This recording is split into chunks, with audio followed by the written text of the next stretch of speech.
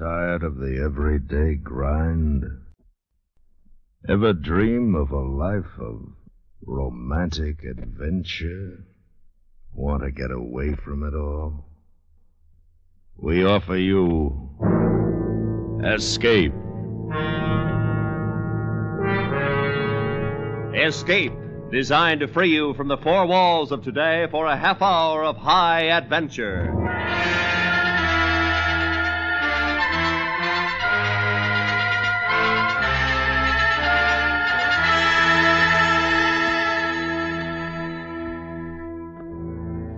You are on a paradise island, living in happiness and freedom, while the woman who loathes you for what you are is planning to take away your freedom and forever put an end to your happy life. Listen now as Escape brings you Somerset Maugham's unusual story, The Vessel of Wrath.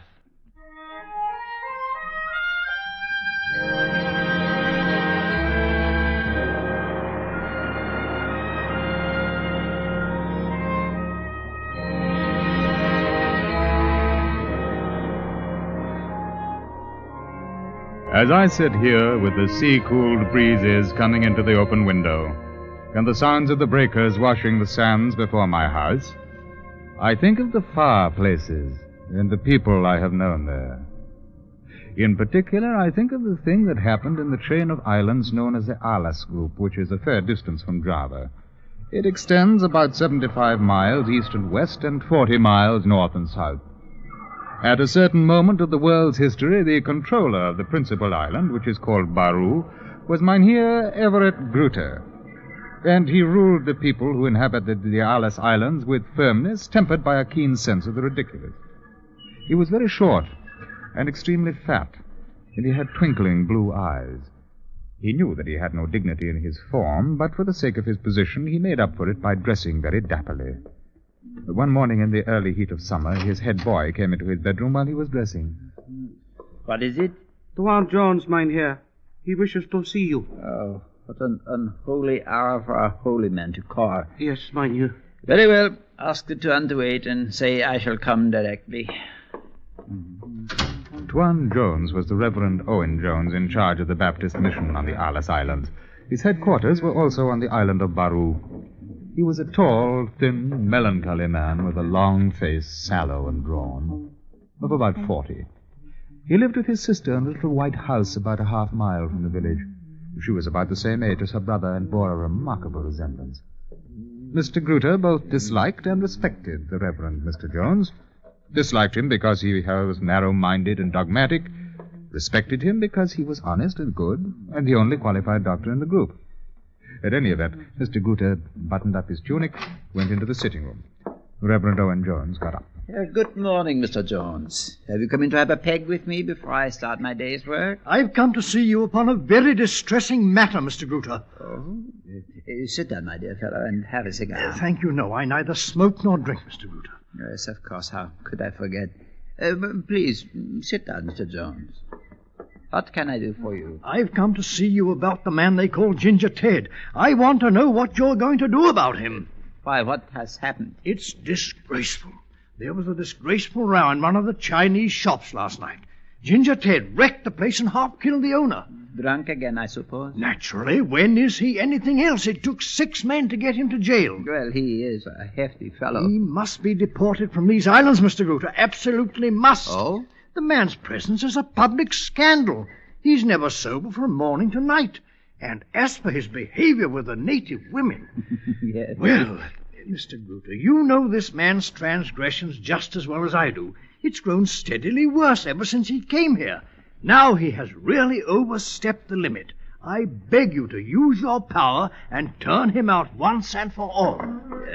It is time for me to go to my office, Mr. Jones. I shall see what must be done. I wish you good morning.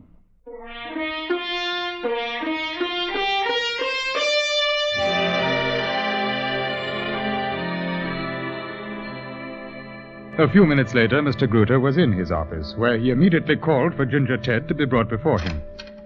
The man was led in with the water on either side. They left him standing there. He swayed a little, and obviously was suffering from a furious hangover. He had a black eye, and his mouth was cut and swollen. Now, Mr. Gruter was quite upset, for this unappetizing object had shared many a bottle of beer with him, and he liked the reckless way in which Ginger Ted squandered the priceless treasure of life. He looked at the card sheet before him.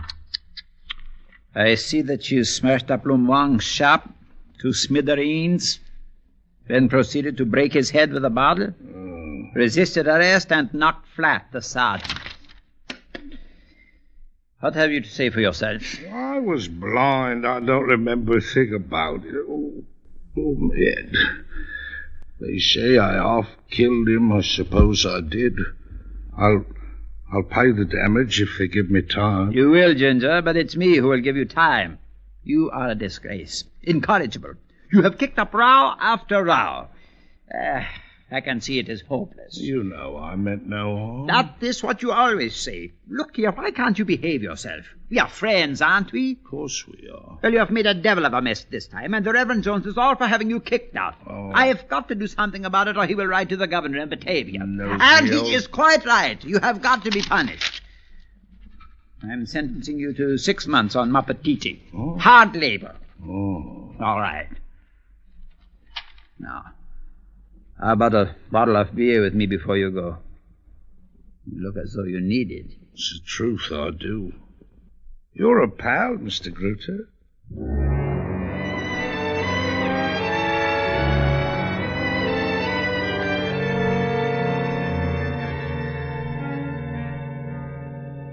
Ginger Ted took his sentence with good grace.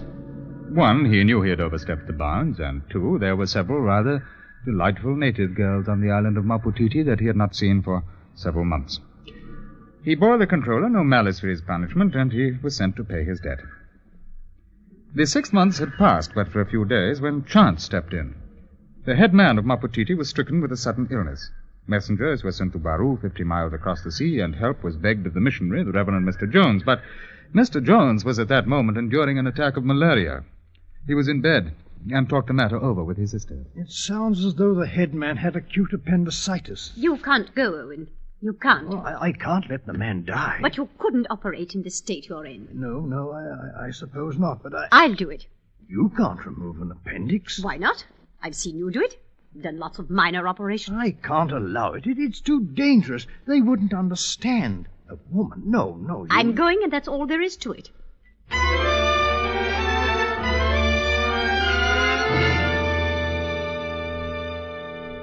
And so Miss Jones went by launch to Maputiti. She performed the operation on the headman under the greatest difficulties, and it is to her everlasting credit that she saved his life. And when she saw that he was well on the mend, she packed up the medicine chest and was taken down to the wharf where she embarked on the launch to take her back to Baru. On the out journey, she had been the only passenger, but now there was another, Ginger Ted. He had paid his debt to society and was returning for another chance. The crew consisted of the head boatman and a mechanic, both native. They were about 30 miles out in the open sea when Ginger Ted took the stopper out of a bottle of arak and took a long pull. Oh, chum. How's about a swig? Thank you, Ginger. Boatman, I do not wish you to drink anything while we're on the journey. Do you understand? Yes. Oh, yes. A little arak can do no one any harm. Thank you. If you drink again, I shall complain to the controller. Miss Jones knew they were being extremely rude at her expense, and she closed her thin lips even more tightly. Her long, bony face became grim. They went due east, and the sun set radiantly behind one of the small islands. The sea was like glass, and Miss Jones suddenly felt her heart filled with gratitude for the beauty of the world. It was then that there was a lurch, and the launch began to vibrate, and the engine rattled. Oi! What's up? Propeller, Ginger. We scrape free. Do we make it back to Baru tonight? Better we not. Better we stop at island and fix. Right. Oi, miss. We're going to have to put over at the little island over there. Put out a new propeller in the morning when the tide's out. That's impossible. I can't spend the night on an uninhabited island with 3 men. A lot of women would jump at it. How dare you speak to me like that? I think you're very insolent. If you don't go on to Barrow, I'll have you all put in prison. Now, look here, we're not going to Barrow. We can't. The engine breaks down all the way. Who knows where we'll drift to? Now, if you don't like it, you can get out and swim. Oh, you'll pay for this. Oh, shut up, you old cow. From then on, Ginger Ted was occupied with the rather tricky job of beaching the launch. Miss Jones sat quivering with indignation, and then, as the full meaning of what lay before her dawned, her anger turned to fear. I see it all now. I see it all. There's nothing at all the matter with the propeller. He wants to get me ashore, where he has me at his will, to do his worst. Oh, I know his character. Despicable, horrid, and there can be no help from the natives. He's bribed them to help. But I must have courage. I shall sell my virtue dearly, dearly. And if he kills me, then I should rather die than... And in her fear, she removed a scalpel from the surgical instrument she had so lately used to save her life and hid it in her clothing. Then they were ashore, and the night came. Ginger Ted did his best. Oi, miss. Come on over to the fire. We've got some lovely grub here. A nip of haddock won't hurt you neither. I want nothing. I want to be left alone. Oh, you can go to the devil then. Go hungry. Don't mean nothing to me. How'd you like this? You're trying to be nice and mother. She walked away with head erect, the scalpel held tightly in her fist, and though she was looking for a place to hide, a place of safety, her instinct told her it was better to keep that bad man in sight. And then if he came toward her, she would be prepared. The moonlight would show him to her. Presently she found a little hollow and sank down into it, where in the distance she saw the warm glow of the fire and the huddled, dreadful shapes of men around it. He's plotting it now. He's making them drink, so they'll sleep soundly. I'm afraid. I'm so afraid. Oh. But if that horrible, loathsome man makes a step, comes near, I'll kill him. I'll kill him.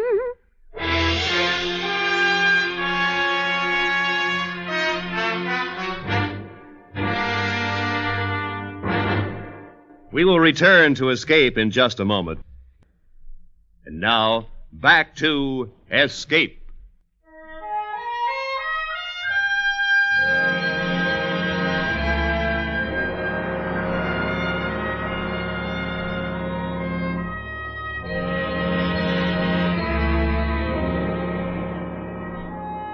It should be mentioned again that Miss Jones was a woman hard on 40.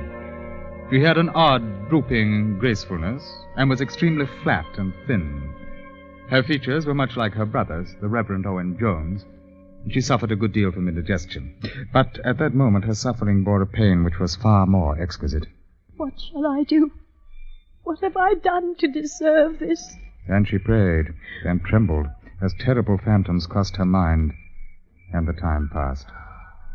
She saw the fire at the beach die down, and now was the time that Ginger Ted might be expected to turn on the woman who was at his mercy. She smothered a cry, for suddenly he got up and walked in her direction. She clenched the scalpel more tightly.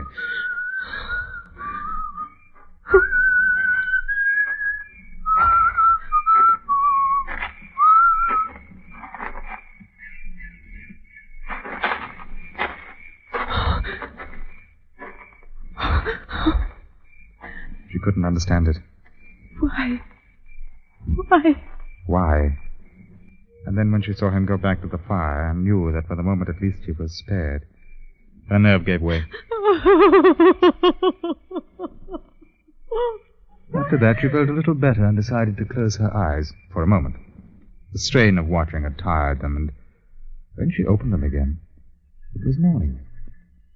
And with a sudden shock of fear, she found that she was covered with 2 copra sacks. He must have done it. Good morning. I was just going to wake you up. There's bananas for breakfast. Come on, here's a hand. Up. Oh, thank you. Mr. What? Nothing.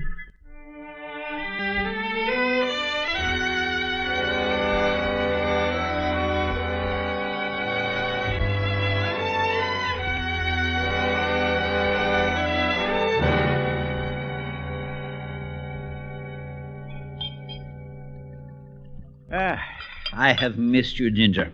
Here's luck. Same to you, Mr. Gruter. Well, you don't bear me any malice for the sentence I gave you, I hope? No bloody fear. I didn't have a bad time, you know. Nice lot of girls on Meputiti. You ought to give them a look over one of these days. You are a bad lot, Ginger. Oh, by the way, I've been saving a remittance from England while you are away. I took out for the damage you did, and still there is a little over £30 left. That's a lot of money out here. You really ought to do something useful with it. I'm going to. Spend it. Mynheer, Tuan Jones wishes to speak with you. Very important, he says. Mr. Gruter, I shan't detain you long. I heard that...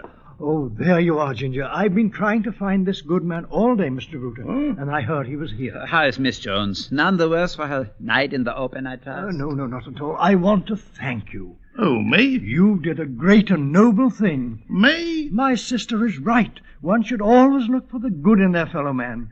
I have misjudged you in the past. I beg your pardon. What in the blazes are you talking about? You had my sister at your mercy, and you spared her. She was defenseless in your power, and you had pity on her. I thank you from the bottom of my heart. Neither my sister nor I will ever forget. I thank you. What in bloody blue blazes does he mean? Oi, Gruter. What's so funny? Oi! If you don't stop laughing, I'll break your bloody head open. Well, he's... Ginger, he's thanking you for having respected the virtue of Miss Jones. What? Yeah. Me? Me? That old cow? What does he take me for? Well, you have a reputation of being rather hot stuff with the girls, Ginger. Oh, I wouldn't touch her with the fag end of a 10-foot barge pole. It never entered my head. The ruddy nerve. I'll wring his blasted neck.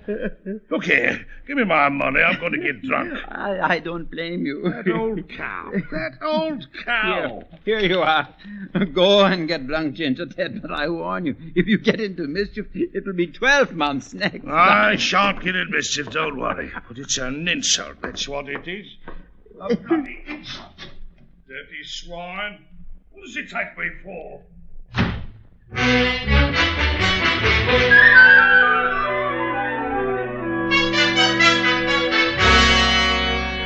Ginger Ted got drunk. Then he stayed drunk for a week. His pride had been hurt.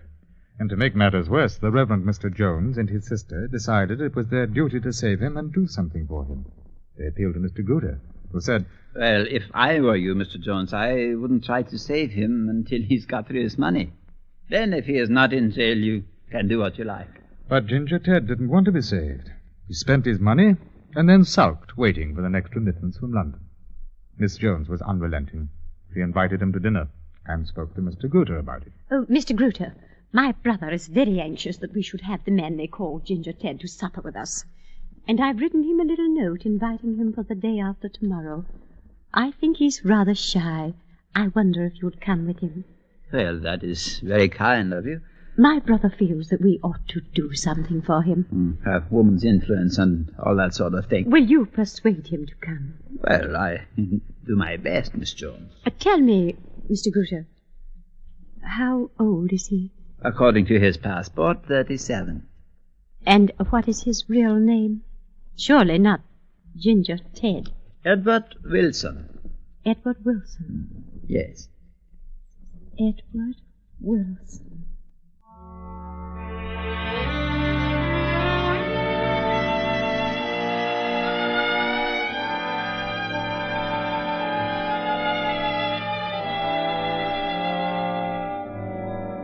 The controller actually persuaded Ginger Ted to join him. This on the promise of several drinks at his own house before they went to dine. But on the night of the party, Mr. Gruter had to go alone. Ginger Ted was dead drunk outside the Chinese wine and grocery shop and not fit for anything. I'm very sorry, Miss Jones. I'm afraid it's no good, Martha. The man's hopeless. No, never, Owen. No one is hopeless. Everyone has some good in him. I shall pray for him every night. I shall pray that he sees the light. Perhaps Miss Jones was right in this, but the divine providence took a very funny way of effecting its ends. It came in the form of a cholera epidemic on Baru and several other of the neighboring islands, and the natives were in a panic. It was more than the Reverend Mr. Jones could handle, and it was going to need more doctors, and this would take time. Mr. Gruter held a conference with Mr. Jones and his sister. We are ready to put ourselves at your disposal, Mr. Gruter. I need not tell you that my sister is as competent as any man. I should be very glad of her assistance. But I am afraid it does not work for a woman. She would have to go to some of the outlying islands. We cannot possibly spare you, Mr. Jones. Then, of course, I shall go. But it might be dangerous. Some of the natives are still treacherous. You would have too much trouble with them. I'm not afraid. I dare say, but if you get your throat cut, I shall get into trouble. Besides, we are so short-handed here on Baru, I do not want to risk losing your health. Then let Mr. Wilson come with me. He knows the natives and speaks their dialects. Ginger Ted? Oh, no, he is just getting over an attack of the DTs. He has been drunk for weeks. That's out of the question. I wonder if it would be wise. After all, I trust him, Owen. I shall always trust him. Oh, there was a great deal more discussion, but in the end, Ginger Ted was sent for. He looked ill. He was in rags and hadn't shaved for weeks. No one could have looked more disreputable. Look here, Ginger. It is about this cholera business. We've got to force the natives to take precautions, and we want you to help us. Why the devil should I? Well, it was my suggestion, Mr. Wilson. You see, I was afraid to go alone. I thought if you came, I should be safer. Well, what do you suppose I care if they cut your ruddy throat? They don't mean a thing to me. There's no reason you should care, I suppose. It's all right. I'll go alone. A lot of bloody foolishness for a woman to go out there alone. I dare say, but it's my job. And I can't help myself. I'm sorry if I offended by asking you. It wasn't really fair to ask you to share such a risk, was it? All right. Have it your own way. I'll come with you. When do you want to start?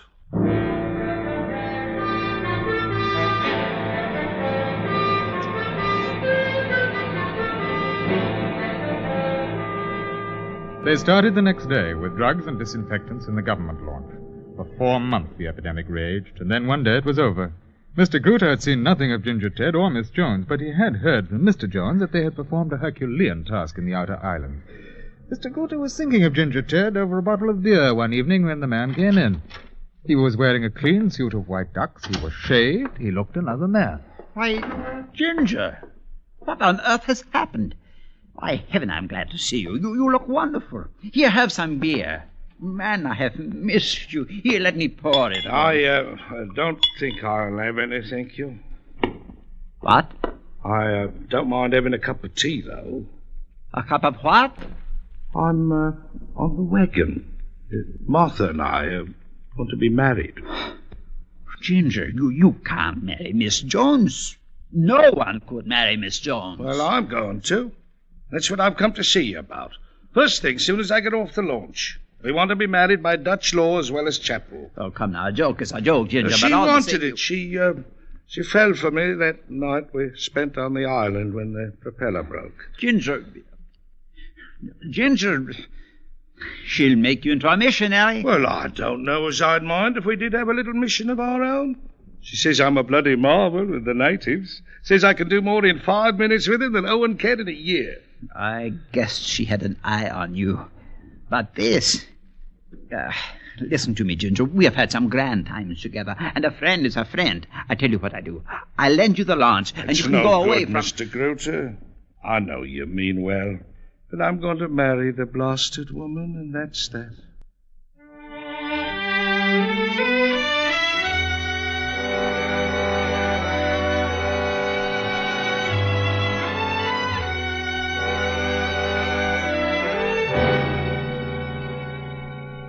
You must do something about it, Mr. Jones. This is madness. My sister is of full age and entitled to do as she pleases. But you don't mean to tell me you approve of it. You know Ginger Ted. Ginger Ted, Mr. Jones. Have you told her the risk she is running? Does the leopard ever change his spots? My sister is a very determined woman, Mr. Gruter. From that night they spent on the island together, he never had a chance. Mr. Gruter was beaten, and he knew it. Then the next day, sportingly, he went to pay his compliments to Miss Jones, who was preparing for her wedding. How nice of you to come, Mr. Gruter. I've been wanting to tell you how splendid Edward was through this terrible time. He's a hero. He's a saint. Even I was surprised. I hope you will be very happy, Miss Jones. Oh, I know I shall. And you'll never guess where we're going for our honeymoon. Java? No. If you'll lend us the launch, we shall go to that island where we were marooned. It has very tender recollections for both of us. It was there that I guessed how fine and good Edward was. It is there that I shall let Edward begin his new life. Mr. Gruter caught his breath. He left quickly, for he thought that unless he had a bottle of beer at once, he would have a fit. He was never so shocked in his life.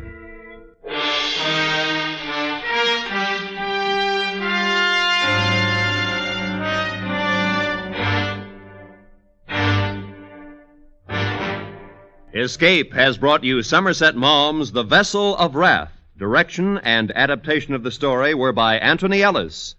In order of their appearance, you have heard Ben Wright as the narrator, Parley Bear as Mr. Gruter, Eric Snowden as Mr. Jones, Alan Reed as Ginger Ted, Jeanette Nolan as Miss Jones, and Dave Young as the head boatman. The special music for Escape is composed and conducted by Leith Stevens. Next week. You are on a planet of desolation and utter ruin, awaiting the return of your comrades to carry you to safety. While about you, the crawling and evil remains of life are slowly hemming you in and ruthlessly tracking you down to your death. So listen next week when Escape brings you Charlie Smith's unusual story, North of Polaris.